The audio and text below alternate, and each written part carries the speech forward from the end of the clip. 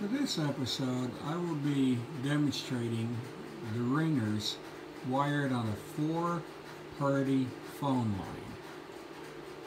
This is one set of C4 type ringers, and it is using an electronic 28A ringer isolator. That is the black little item that's under the ringer that has the Bell logo on it.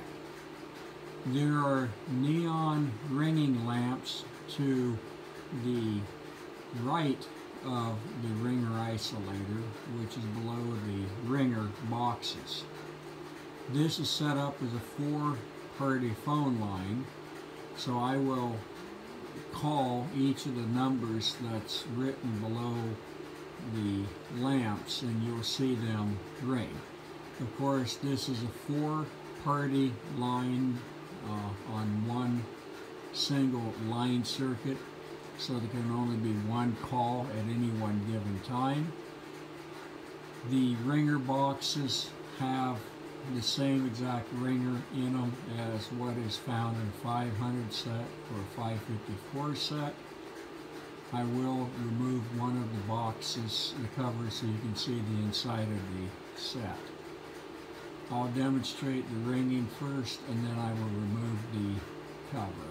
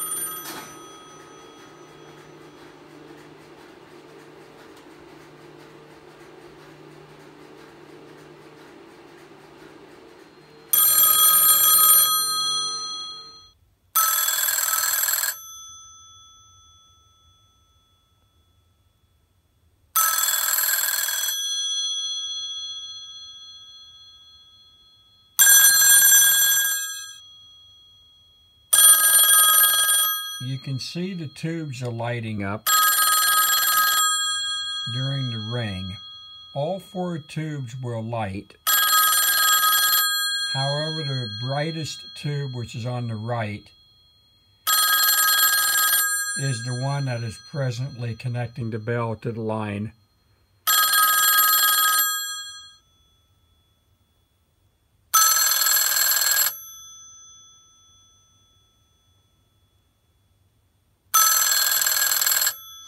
In the bell system, in the early days, they had 4-party or 8-party lines. Parties 1 through 4 would be a single ring, and parties 5 through 8 would be a double ring. So I added a 5th party to this display to show the difference between the first 4 and the last 4.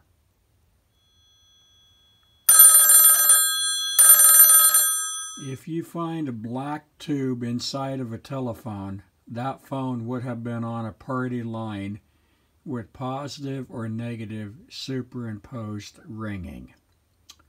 The next segment of this video, I will show frequency ringing that was used by most of the independent telephone companies. The ringers that's on the top of the brown backboard is a 5-party telephone line that has 5 frequency selective ringers. Starting at the left side is a 20 cycle ringer all the way up to a 60 cycle ringer on the right hand side of the board. This is connected to a North Electric switching system that has the ability to send different frequencies down the line depending on the telephone number dialed. I will call each of the 5 numbers, starting with the 20 cycle ringer on the left, then the 30, 40, 50, and the 60 cycle on the right. I will let each ringer ring 2 times. All 5 of these ringers are connected to the same telephone line, and they're all receiving ringing voltage at the same time. However, due to the capacitor and the weight that is on the armature, the ringer hammer, that determines what frequency will actually ring the ringer itself. They will all be vibrating, but not enough to ring the bells or to hit the gongs.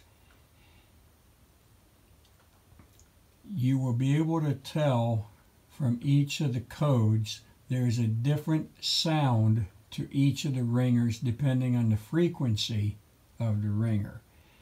The 20 cycle will be a lower sound, and the 60 cycle will be a very fast ringing sound. And everything between the 30, 40, and 50 will be a different speed depending on the frequency.